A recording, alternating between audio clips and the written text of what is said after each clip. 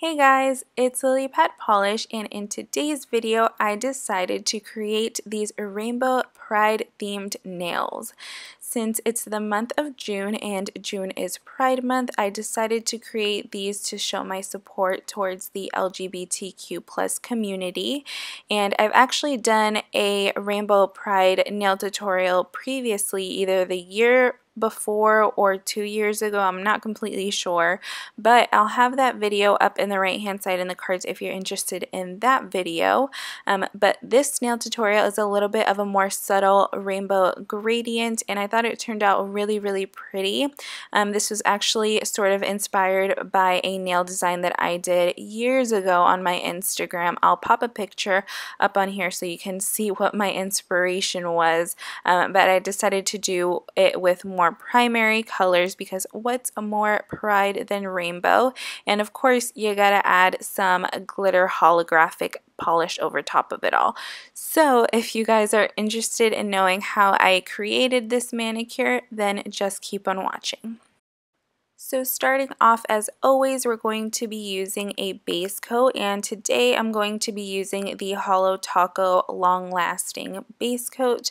This was actually my first time using it. If you missed my last video, I did a haul of Holo Taco. It was a pretty big haul, and it's basically going to be all the products that I'm using in today's video because it was my first time using them and I was super excited to get my hands on them. So this is not sponsored by Holo Taco, although I wish, but yeah, most of the products I'm using today are from Holo Taco. So once again, our base polish is from Holo Taco, and this is called Not Milky White, I think. All the details for everything that I'm going to be using in today's video will be listed in the description box below. And this was, again, my first time using the white polish from Holo Taco. And not gonna lie, I was a little bit disappointed because, as you can see, it was kind of really difficult to apply. It was super thick and sort of gloopy, even though I had just started to apply it. So I don't know if it's just like really fast drying or what it was, but it also was applying super unevenly, very streaky, and then also I was having difficulty with the brush applicator. It was just all types of wrong. I don't know how I feel about this polish. But yeah, this is obviously not a review video, but those are my 2 cents on this white polish. The black one is like 10 times better. But anyway, moving on, I'm using this Beauty Big Bang liquid latex, and I don't know why the bottle of this says that it's a nail polish when it's obviously not, but yeah, this is liquid latex. So I'm just applying a generous amount of this all around my nail so that it doesn't get all messy when we do the gradient. And because we're going to be making sure that the gradient is towards the center, it's okay if you get a little bit on the sides of your nail. And then for the rainbow colors, I'm going to be using all of the polishes except for Magenta Jelly from the Holo Taco Rainbow Collection. So again, all the names and details and links will be in the description box below. And then I'm just going to apply all of the colors in rainbow order on a cosmetic wedge, and I always dampen my cosmetic wedge. If you haven't already seen my how to gradient video, I'll have that up in the cards. As you can see in this clip, I did end up applying Magenta Jelly, but once I applied it on the nail, I realized that my nails just aren't long enough for the magenta to even show, so I ended up not using the Magenta Jelly polish.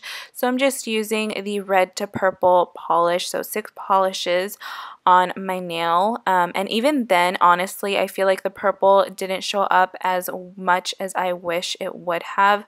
But anyway, once I was finished with the gradient, I did do 2 coats of the polishes. I just fixed up towards the cuticle a little bit if there was any white space, and then right after I grabbed my tweezers, these are from Born Pretty store, to peel off the liquid latex.